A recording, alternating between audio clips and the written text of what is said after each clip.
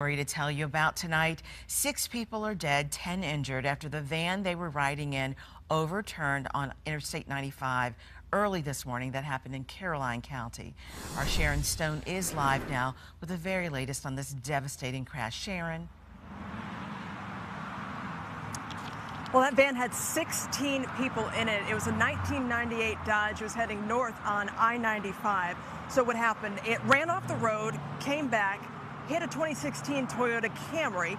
The van continues on, overcorrects, then overturns 5 or 6 times. 6 people in that van were thrown from it. The driver of the Dodge and 9 other people who were passengers were